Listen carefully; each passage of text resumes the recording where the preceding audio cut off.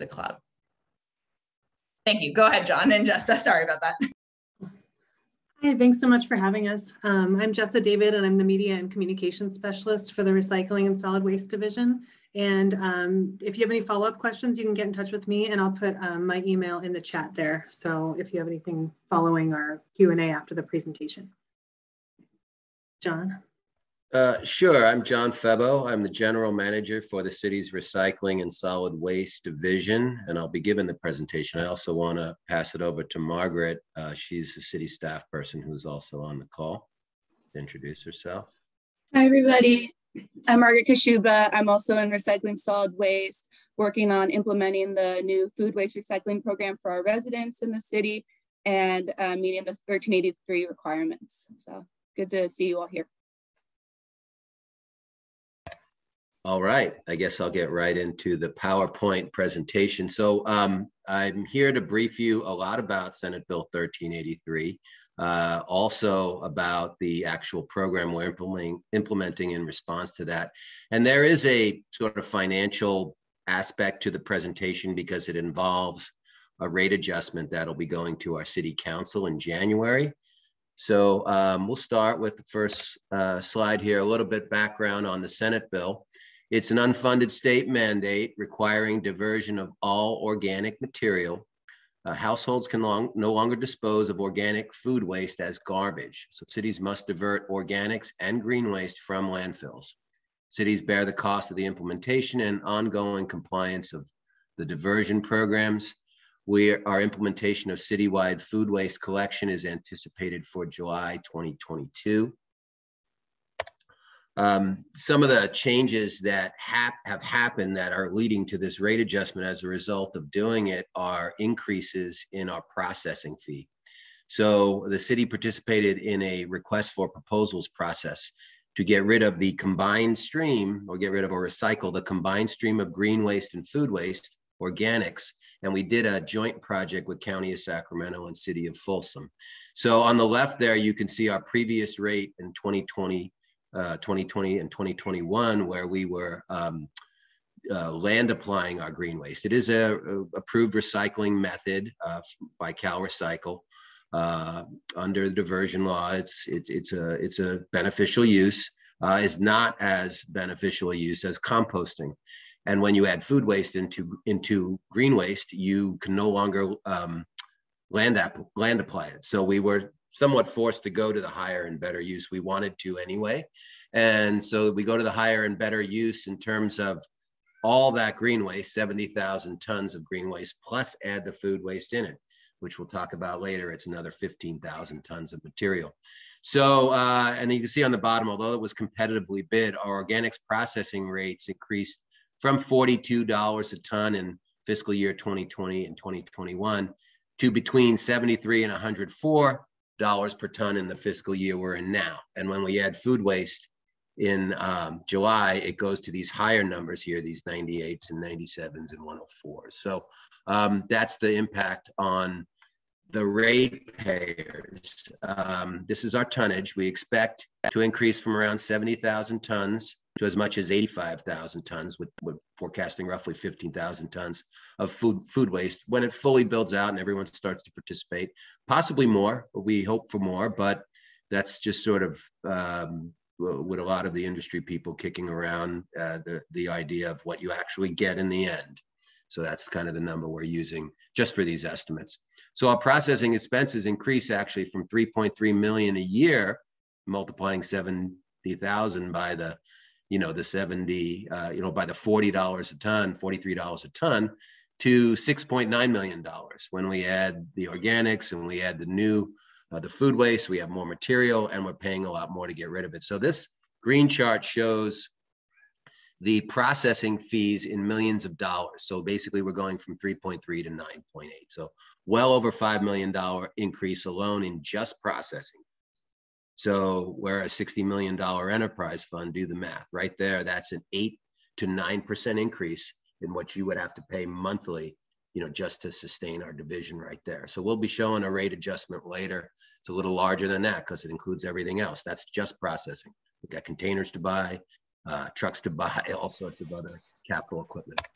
So this is a little bit more about some of the things that happen. It's an item of interest and it does relate to the rate adjustment, but due to the stay-at-home order, our garbage and recycling and everything has gone up significantly.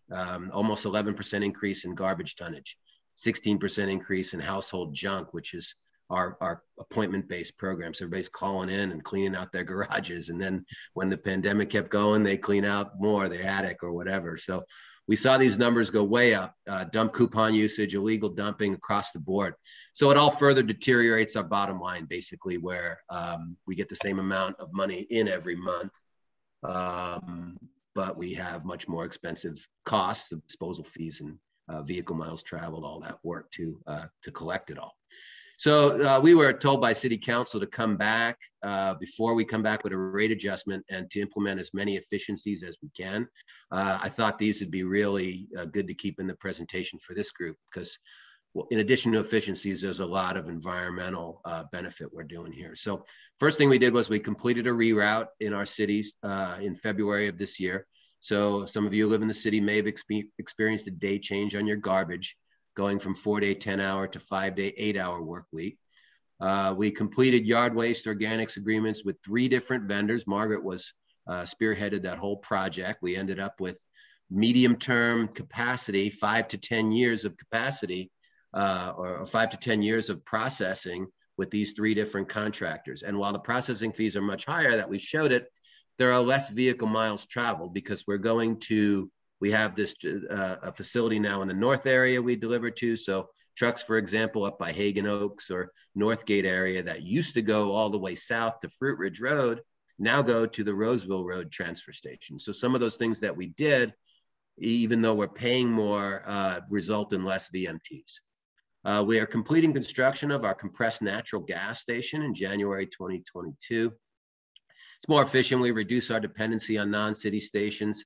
We even added underground infrastructure in place for future electric vehicle charging. We're in the process of trying to purchase our first electric vehicle, electric garbage truck. We haven't purchased it yet. There's some issues we're working through with the right side drive and trying to get it to where we can test it in the field. And we have the future infrastructure in place because eventually we expect the next generation of fleet to be electric. It's 5 to 10 years away, just for a reality check there. I mean, to get all the power and everything you need to collect garbage in a truck is more than just like a hybrid type vehicle. It's a big deal. So we got to test it out, but we are working on that. Our new collection vehicles are equipped with onboard scales. So as our truck drives around, it goes right up to the legal limit before it goes to the facility. That reduces our vehicle miles traveled as well and makes us more efficient. On top, I've got there that we've converted 85% of our fleet to CNG and ordering the electric side loader. We have GPS monitoring on all our trucks, which increases safety and efficiency and complies with DOT regs. We've added a commercial compliance office. We had a regional solid waste authority that used to regulate garbage hauling for the entire commercial districts of Sac County and Sac City. That is now disbanded, so we had to stand up our own office. It came with funding and a revenue source, which was good. But it's, and part of that funding actually, on the bottom there, you see, it's allocated to enhance services, quality of life stuff, tackling ongoing illegal dumping in our community, and a lot of the the issues we deal with the unhoused and trying to clean up our corridors and stuff like that. So that a lot of that is funded out of that program. So here's a little bit about our processing of organics, green waste, and food waste into compost. It's significant progress towards our climate action plan, and it reduces GHG emissions. I've got some data on that I'll present in a moment. Food waste recycling. City residents will be able to recycle food waste and food soiled paper organics into their current green waste container beginning July 2022. Our tenant household junk pickup. We're offering 2 household junk pickups appointments per year. We've done that, and we've expanded that to include tenants. You don't have to be the owner necessarily of the parcel. That was an older rule that we needed to get away from. That was sort of inhibiting access to our services, and we think has a nexus with illegal dumping. And so tenants now can call in and make an appointment for a neighborhood cleanup. That starts again in February. We don't do that while we're doing leaf season, which is going on right now. We're collecting the leaves out of the street from November to February. So we're going to maintain 4-week street sweeping cycle, implementing in 2022. And we actually sweep during leaf season the bike lane, the dedicated bike lanes downtown weekly. So every Friday, we're doing all the new, as we develop these separated bike lanes like 12th Street, 19th, J Street has a long stretch. We sweep those weekly on Fridays too, right before the weekend, every week during leaf season, because they get impacted from leaf pickup. And then we go back to monthly in February street sweeping, but we try to do the bike lanes a second time. So we're gonna have a 4-week street sweeping schedule starting next year. And all those augmented separate street sweeping we do for the bike lanes. Curbside oil, still part of our program. Part of the rate adjustment is to balance our solid waste fund from the pandemic and the stay-at-home order. I presented some of that data, and the long-term replenishment of our reserve fund to a 90-day safety net. It's starting to go down underneath 90 days, and best practice is to have a 90-day reserve for like a natural disaster or something like a pandemic, or more often like a flood or a natural disaster that compromises our ability to perform city services or skyrockets the amount of garbage we're collecting because we're clearing the streets, or we have homes that get damaged and stuff like that. So that's where that little padding is built for. So part of our rate adjustment is to get that back up to 90 days. 1383 implementation. So to support 1383 implementation, the food waste recycling supplies will be available to customers throughout the city. Customers can make an appointment online. We have not yet, but in probably spring of 2022, maybe closer to April or May, we'll be rolling out a program where you'll be able to sign up online and get one of these kitchen countertop container. It's 2 gallons, convenient way to store your, eggshells and coffee grounds and your food waste. We're going to give a box of these compostable bags as well to give people the experience of whether, we're not going to provide them forever, but we'll give the first box and people can decide whether they need that in the long term and pick them up. At the store, they're starting to sell those everywhere. Those compostable bags make it a little cleaner when you're cleaning out the food waste container and dumping it into the container on the street that you bring to the street. So here's a little greenhouse gas reduction data from the new program. So we've got a land application, our baseline, which is what we use, which is our current method, which is land application, and then landfilling of the food waste, which is what happens to a lot of the food waste. A lot of it also goes down the grinder, but we're anticipating we're capturing 15,000 tons. So on the right, you'll see with organic implementations that our compost and the emissions, the annual emission change of 21,000 minus 21,000 metric tons. And then as well on the food waste, we go from landfilling it, generating 5,850 to a negative 4,500. So our net is around 30,000 metric tons of greenhouse gases per year from the new program. So here's a rate adjustment going to council in late January. Our date is January 25th. We're proposing to increase the overall rates for monthly garbage by a total of $11.49 over 3 years. That's the table on top. It's $3.83 3 times, April 1st of 2022, then January 1st, 2023. Up in the left, you'll see the implementation dates. That's when the customers see their bill go up. The proposed rates that we have on the in the middle table there is we used our 64-gallon container. Your rate can be a little lower if you generate less garbage and have a 38, or more if you have a 95, and that's our rate for the 64 there. 42.59 goes up to 46.42, 50.25, and then ultimately 54.08. On the bottom there is our food waste only container. We have about 12,000 of our 125 I'm sorry, more. We got 135,000 accounts. 12,000 that don't, they're green waste exempt at the moment. They either have an HOA that takes all their landscaping, or they have no yard, xeriscaping. They're in an immature development with no trees. They were eventually going to be phased out over time, some of them, but now they're all coming into the program because they're going to get a food waste only container. So that rate on the bottom, it shows 0 initially, because right now those customers are exempt. They'll get we're going to give them a tall, thin, like 35-gallon-ish container that they'll be able to use. I think it's 32 actually, and wheel to the street, and they get a slightly lower rate. But eventually, those rates start to catch up with the green waste rate of the normal customers.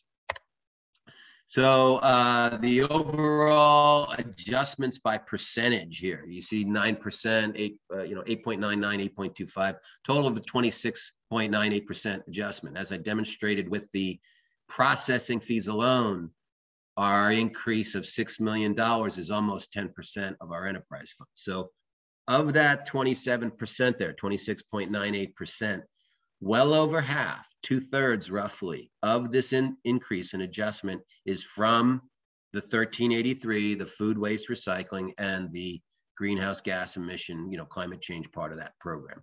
So the other third of it is just inflation. We're all experiencing that, and that runs the cost up of driving a garbage truck and collecting everything, and our reserve, and some of the pandemic costs. But 2/3 of it is the actual program.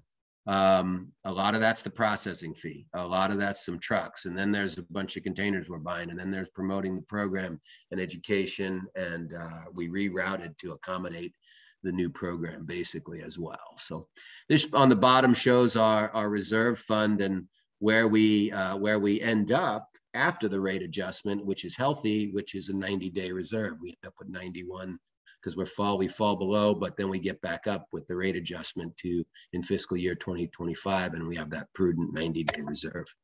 The regional rate comparison is a slightly difference to this number because to make it apples and apples, we pulled out street sweeping because a lot of jurisdictions have that in their streets division. In the city, we have it in our recycling solid waste, so it's built into that bill. So some of the other jurisdictions that don't have that, for the same menu of services, we have our current rate and then our proposed rate. And then you can see where we stand relative to Davis and Napa, and then some of the East Bay, Berkeley, San Jose, and Oakland, and Sac County. This needs to be adjusted. They just went up $5. So they're actually at 38, and they've approved $8 more over the next 4 years, $2 increases. So they'll catch up to us basically. Or be slightly lower at the end, but a slightly larger increase overall. So this is a little bit about our utility rate assistance program. We have approximately 8,500 participants. This is a way, if you qualify due to low income, you can apply and get a reduction on your utility bill. You have to renew every 2 years with the city or SMUD. I think the programs are linked. Never done it. I don't know how it exactly works, but the data is basically exchanged with SMUD to identify the eligible residents. They get a discount across their water, wastewater, recycling, solid waste services. It's run through our Department of Utilities, so I don't have as much experience, and they're not here tonight, but it's available, and you can just look it up using that acronym and City of Sacramento, and if you qualify, you would get rate assistance on the increase. So it's a little bit of the outreach that Jess has been doing a tremendous job developing all this stuff. We've done customer outreach in the last few months. Mailers for our rate adjustment were sent to nearly 140,000 accounts. I think it was about 138 actually. I said 135. I never have an exact number, but it's a lot. We have those are households too, and that makes sense when you have a city of 500,000 people. It's 2 to 3 people per household, roughly average, right? So they printed it online, and instructions were in English, Spanish, Chinese, Russian, and Vietnamese. with an informational flyer provided with a Spanish translation posted to the website. And then on the Prop 18 card, you can call any of those languages, allow you to call into our 311, where we have a contract with Language World, and they're like the premier interpreting group in town, and we have them under contract to interpret. So if you're Chinese or Russian or Vietnamese, you can call in, they'll get someone on the line and they'll speak the language and explain to you what all this means. So the city web pages updates contains translation functions for any information. 311 is Language World. I mentioned them. They provide the on-call interpretive services. And we do social media posts on the rate adjustments. And the hearings were posted to our Twitter, Facebook, and Instagram accounts. We'll have a dedicated web page, or we have one for organics. Community meetings, we offered all neighborhood associations community meetings, more than 90 neighborhood associations, and I think we're closer to 30. We've had at least 25. I've got a list I'll show you in a moment. And again, this, more about the information being accessible in native language through our interpretive services. Here is the presentations of all the neighborhood associations and the dates. I had multiple some nights where Jessa was doing one, I'm doing another, and we got through all those. I think we have one more coming up actually. So here's just some impacts. If the solid waste rate is not approved, we'll fall below our 98-day reserve in this fiscal year, and we'll actually be insolvent by 2025. We'd face regulatory penalties if we fail to comply with 1383.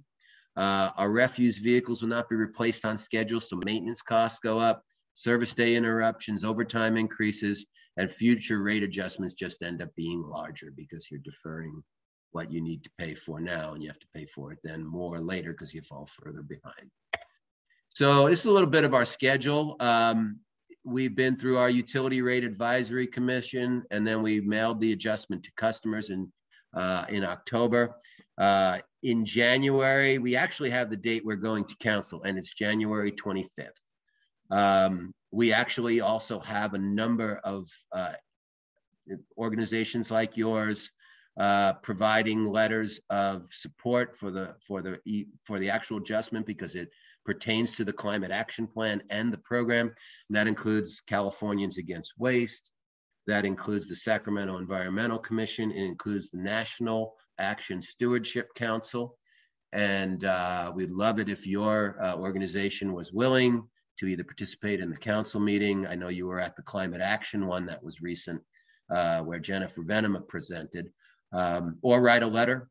We'd help you. We have, tons of these letters that have been written for us already, and you wouldn't be alone. We've got multiple, and at some point we can even share, if we get a sidebar communication and you are interested in doing that, we can share with you what some of the other environmental organizations are supporting, so that you're not alone, that you're not the only one putting the letter of support for the program. So that's it. I'll take any questions. Margaret and Jess are here, experts as well on the program, and happy to talk about this or other stuff related to recycling solid waste. I'll stop sharing. If you want me to pull anything up, I could pull it back up.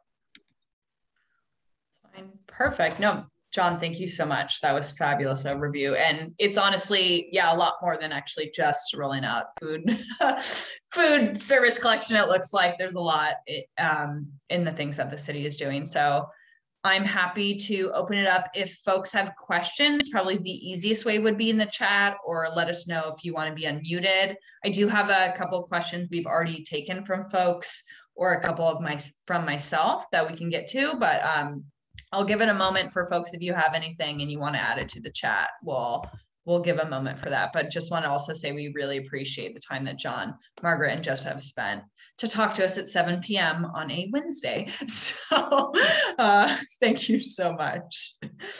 As I'm sure you're doing this a lot, it seems like, from that long list of meetings. Thank you. Yeah. Thanks for having us again. Sure. And actually, while we wait for someone to come in, I will ask. Oh, I'm sorry. Muriel has her hand up. So Muriel, if you want to, I believe you have the ability to unmute yourself. Go ahead. Actually, I have a lot of questions. So I actually compost all of my food waste. So I don't really need this. But now I understand that the city is constrained both by Prop 218 and also just by the structure of the program.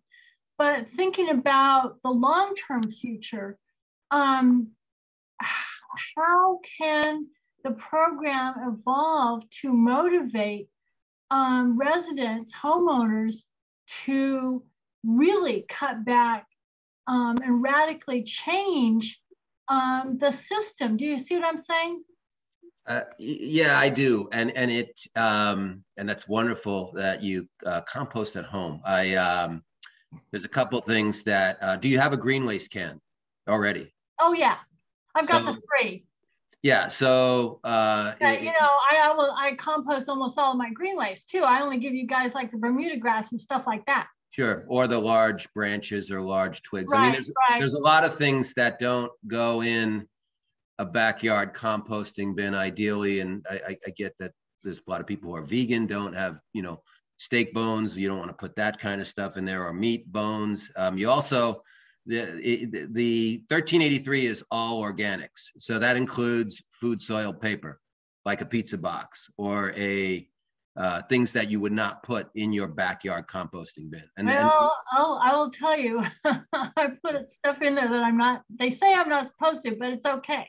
Sure. And it's a little, and you're doing the least expensive thing and the best thing that you can do for the greater good of the region. And you'd have to turn the pitchfork. I did a lot more backyard composting. I don't now because I have the can. But most customers already have the green waste can. So you're already paying for that. I mean, that's the rate. We do, we accept a lot more in this program than you can typically do in your backyard. But we also support, a number of different organizations that we work with. We do our backyard composting with the Master Gardeners. That program was delayed or actually on hold because of the pandemic, but that will be back, and we continue to encourage that. We're still going to roll out this program, and of the 12,000 customers that get the food waste can, a lot of them will say the same thing, and they won't have the green waste because they have whatever. And it's going to have to be the same answer, which is there's a lot more that we accept in our program that you can't do in your backyard. And then we have planned to eventually develop an exemption program, the state, Cal Recycle, well, I don't think Kate can talk about that because she's not wearing that hat tonight, but we're basically looking at an exemption program that will have very strict requirements. You're going to have to pay for an application, and we won't be able to just rubber stamp exemptions. We're going to have to do either a site visit or ask for photos or upload to demonstrate. Because quite honestly, if we are really liberal about the exemptions and we give them out, it becomes a bit of a problem because everyone's people are going to try and game the system. So everyone's going to want an exemption, and whatever we say to them about, they're going to, well, I don't eat that, or I don't generate that, and so we will have a program eventually that allows exemptions, but it's not going to be. It's going to up there to sleep it, not to climb all over. Alex, okay, she muted herself. So you're looking at the future and you're seeing the same conundrums that I'm seeing. But I also wanted to put a bug in your ear about the rates for making the rates more proportional for the garbage can, because I was informed that the city can't do more than they're doing now, but San Jose is doing more than they're doing now. And their city attorney must have said it's okay. So please talk to San Jose and try and push that envelope. Do you see what I'm saying? You mentioned the garbage rate. We do have a variable can rate. So if you it's not proportional, because you're charging a flat rate plus, a surcharge. based on the size of the can. So it's not proportional to the size of the can. Well, right, yeah, no, it wouldn't. It's not commensurate with the exact size of the can. You're right. But No, it San Jose because we have within our enterprise fund, we have sub funds for each of the commodities. We're not allowed really to. We're not supposed to, and it ends up happening when that's why we come forward with rate adjustments, which is one, the garbage is funding recycling, or recycling's funding green waste, or green waste, etc. So the variable can rate is just on the garbage, and it's commensurate roughly to within that sub silo, if you will, of garbage rates. So, but San Jose was also on the graphic I showed as one of the examples I bring forward to try to get this rate adjustment, because their monthly garbage rates are almost twice as ours. So that there is a limit to what the council is going to want to approve. And I'm going to find a lot about that personally when I go forward with this rate adjustment. No, having it more proportional motivates people to cut back. Also wanted to put a bug in your ear about the composting container. So years ago, I went to a city workshop and they gave me one of those flat things with holes in it, a black plastic thing, and you make it into a cylinder, and they stopped doing that. Those are great. Please bring them back. Okay. I know what you're talking about, those ones for your backyard, Muriel. Those are yeah, cool. so they started to replace them with these dinky little things. And I managed to glue them onto an extra one, so now I got 3, but then they fell apart, so I managed to put them back together with big zip ties. Yeah, the cheap ones were the green kind of Swiss cheesy looking ones, and the mine are black.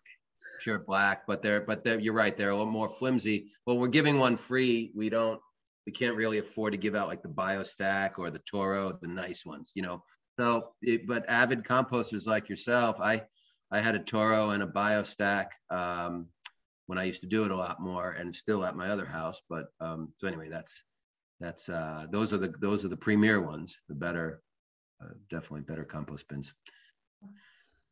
Muriel, if you don't mind, thank you for those. And if you have some more questions, we were going to skip. I know Oscar has his hand up, and then a couple more questions. And if you have some more, we'll come back to you. I hope that's okay. So I wanted to turn it over to Oscar now. Oscar, I know you had your hand raised. Go for it. Thanks, Kate. Am I unmuted now? Yes, you're unmuted. Right. Thanks, John. I probably missed this because I had a little problem logging on. But are the facilities, the receiving facilities that you showed on your map, are those where the processing of the organics will take place? Or are those just transfer stations? Sure. So actually, the one map I had up might have, I should have pointed a little bit closer to was when I was talking about the kitchen countertop containers, and it was of our about 8 different community centers that we're working on a deal to distribute these food waste containers. I should have said that actually to our community centers. So when you sign up online, you'll get you can go to Bell Coolidge or right, but that's not what I'm asking about. Sure, I know. But I wanted to clarify because that was the map. The 3 facilities that we delivered to, one is in South Sacramento, Republic Services. It's on Elder Creek Road near Floor and Perkins. That facility receives about 60% of our tonnage. Most of the city is south of the river. The North Area Recovery Station on Roseville Road and Watt receives about 20% of our tonnage, and about 15–20% of our tonnage as well goes over the causeway and direct to YOLO, which has an actual composting operations. The north and south ones I mentioned are transfer operations, and they go to compost facilities. The south one goes towards the Stockton area, Forward Inc., Scott's. There's multiple compost facilities down there. And the north one goes up to Recology, Feather River Organics from the NARS, the Roseville Watt facility. YOLO actually has a real great operation right there. So when we get it there, that's actually our cheapest disposal option because it's in the 73 range because it's not transferred. It's composted right there at the YOLO landfill. So those are the three facilities we're going to. Right, and I assume that YOLO can't take all the city's compost, and that's why the others are It's an off route and it's a proximity thing. So our actual city garbage trucks contain about 8 tons, and you don't really long haul that much. You long haul in a transfer trailer, which holds about 24. But actually, some of what goes to the south area, that Elder Creek transfer station, they're like a broker or marketer. So they'll send stuff to YOLO. So some of our stuff might go to YOLO, but it doesn't make sense once you get kind of past 99 or everything in the south, Land Park. There's sort of a point where we routed it on our maps where it made more sense to go to the transfer station. So as opposed to direct to YOLO. So we manage that, dollar wise, basically, kind of. I see. Thank you. Thanks, Oscar.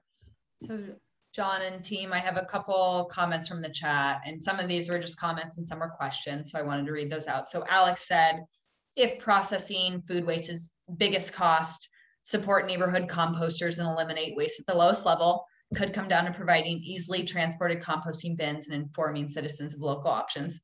And that's kind of goes to one of the questions I asked you. I would love to talk more about, like, in the future, what do you see if we want to expand local composting? So that's a great question. But a direct question Megan asked was, what will be done with the finished compost, which it did look like Jessa, thank you so much, replied to in the chat. I didn't know if you wanted to chat a little bit more about that to the group or address.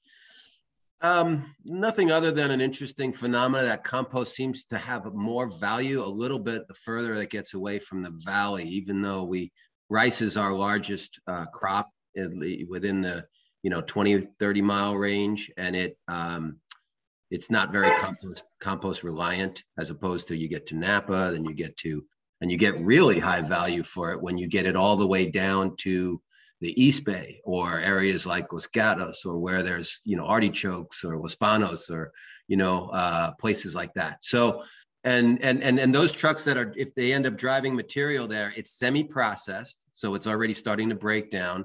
No garbage is going, by then it's been picked and cleaned. And it might go to a windrow composting operation, or it might go first to Stockton and then be made into finished compost, then go to agriculture. But those 18 wheelers just disconnect and they're hauling back. Those are the ports. So anything that we buy from overseas that has to come inland, so it's a backhaul, so it's not inefficient. So that's it. But our broker handles all that, and we can get a report at the end of where everything went, and a significant volume and weight reduction as well. What is 85,000 tons when it comes out of the truck ends up being 40,000, 50,000 tons in terms of final weight of the compost.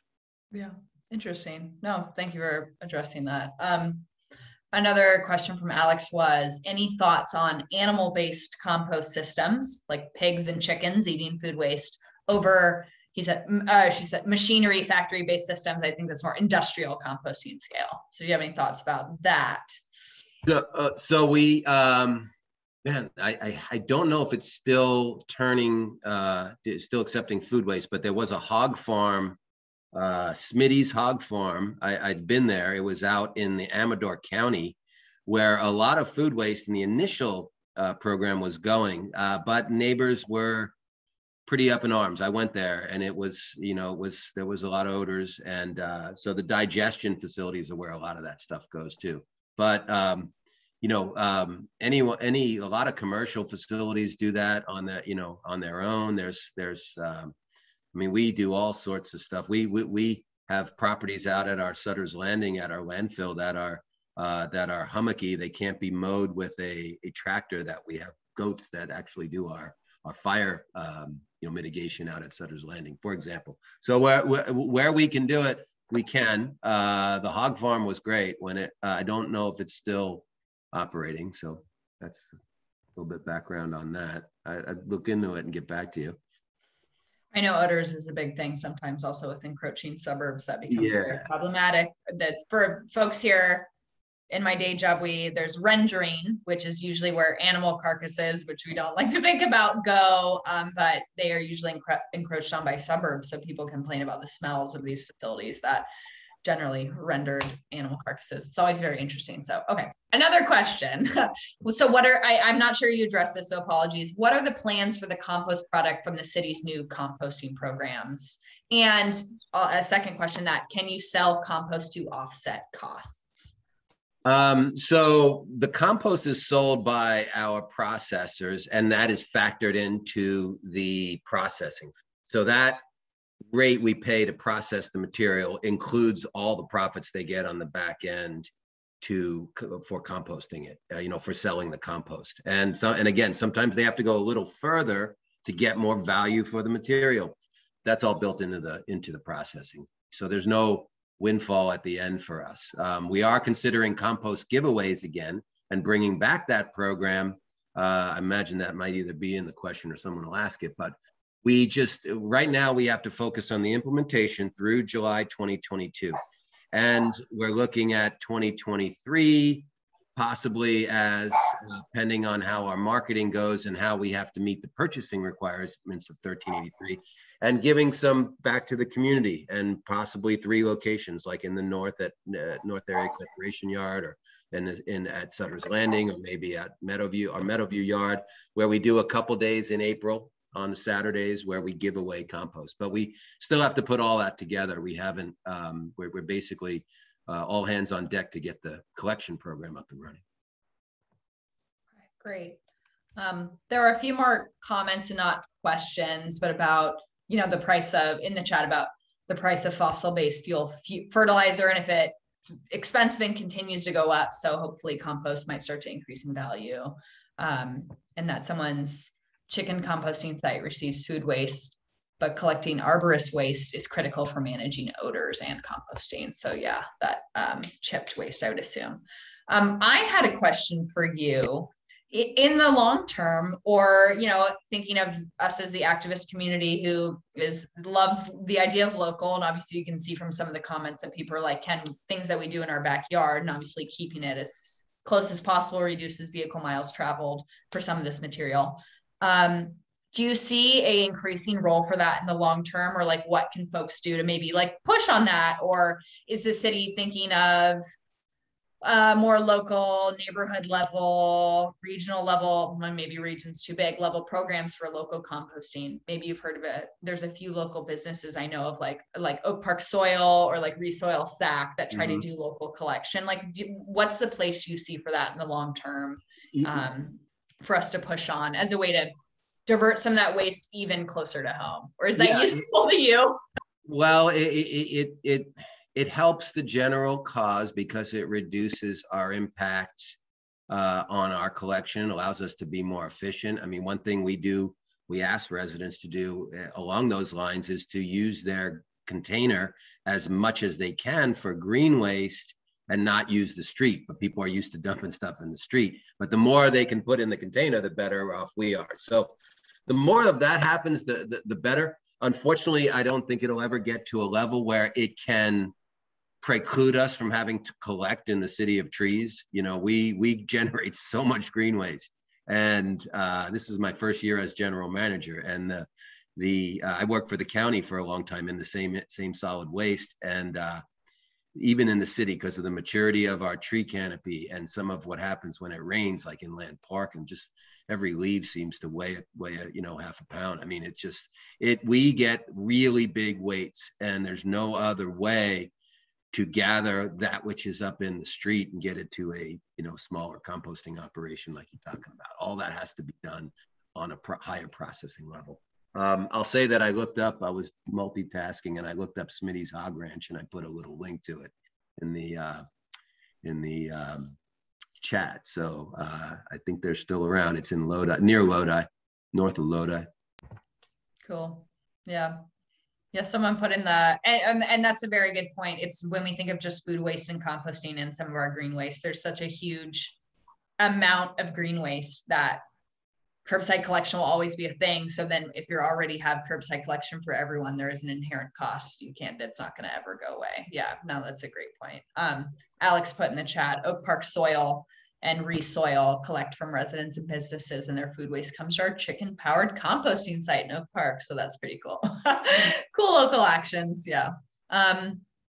Okay, I think that was it for Oscar. I see you popping up. Do you have any more questions? Or if anyone had any more questions, feel free to unmute yourself and ask the City of Sac team. Wait a second.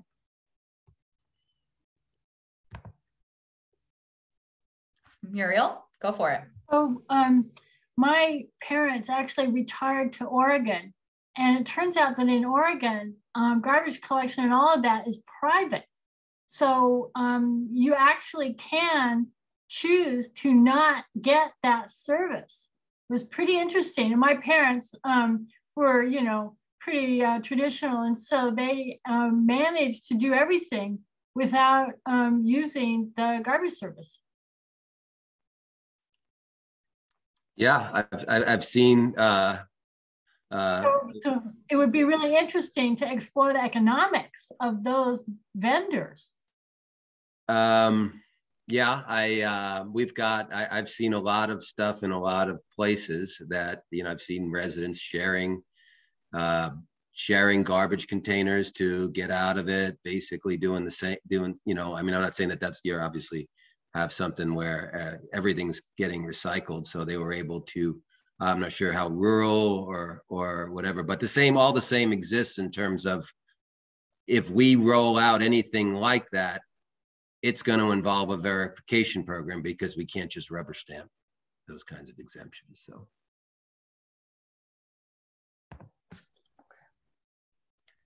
Any last questions for John and the team?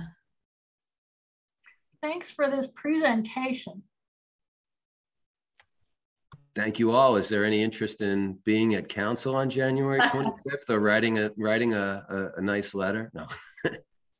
John, we can of course always take that back to our board, and for anyone here who's interested, yeah, so I'll make sure I at least post, well, at the very least, we'll be posting that is coming to council on that date. So for folks who are interested in making comments or calling in, have that opportunity and know when it's happening. So like oh yeah, and it looks like some contact information was shared in the chat. So I will definitely take that back to our board of interest. It was great to know that other organizations were doing that. And yeah, for anyone here, feel free, always encourage. I again, not my cow recycle hat, but food waste collection and composting is very important. And though it's all the kinks are not quite worked out, and the state has put down quite a mandate with the the infrastructure not completely here, and always local composting. It's a really important for reducing our emissions from landfills in the long term, especially like methane. So of course, I even home compost. It's fabulous. And so, but I'm very excited for all those things like my eggshells that I really shouldn't be putting in the thing in my backyard right now.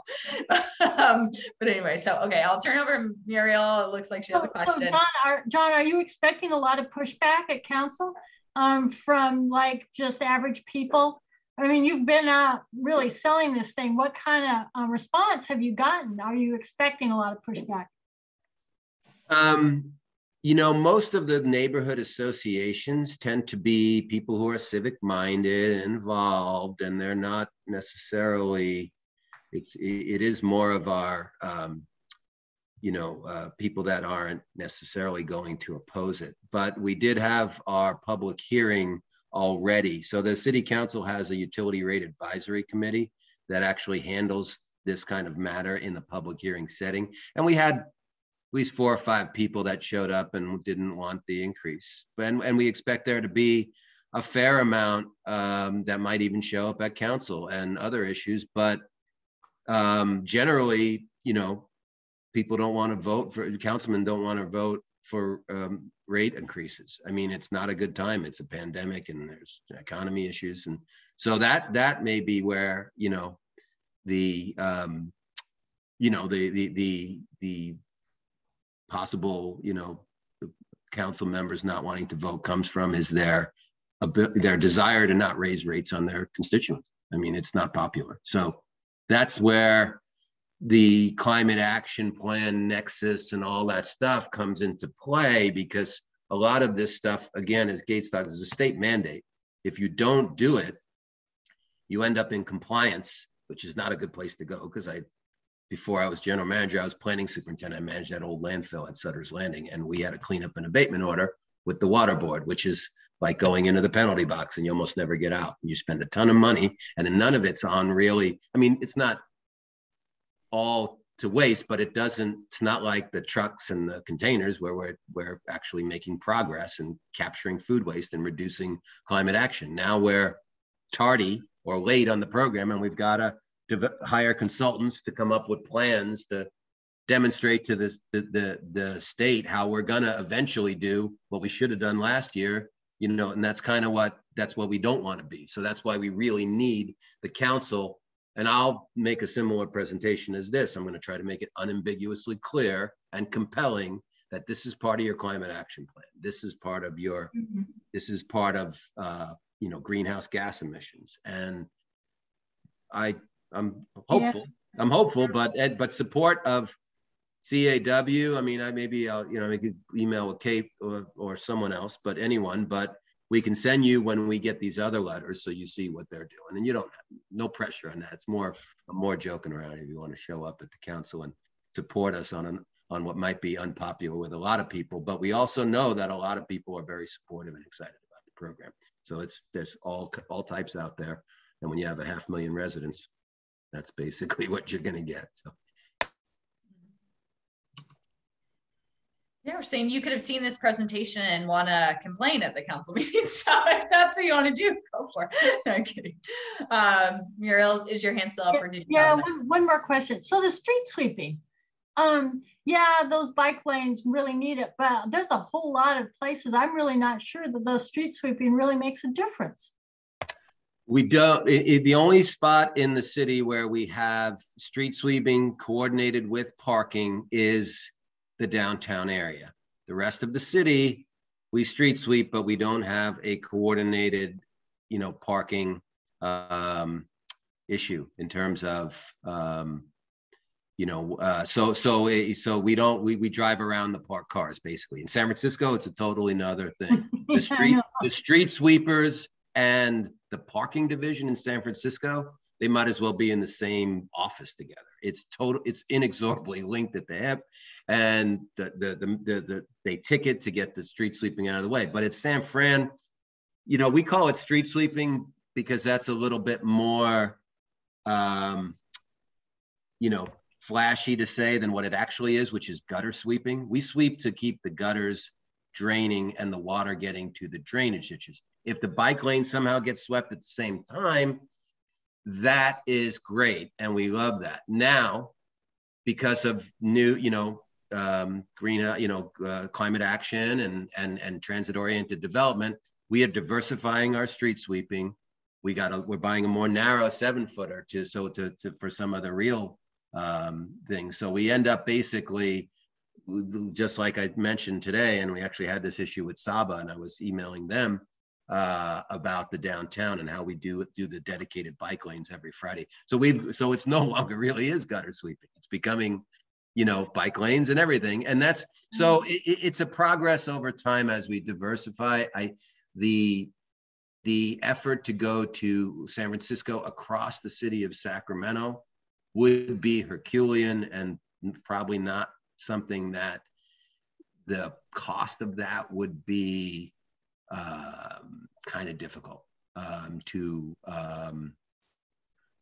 for the city council to swallow, but it hasn't been looked at yet, which is how we'd have to literally put parking signs up all over the city and change the entire, and then link our street sweeping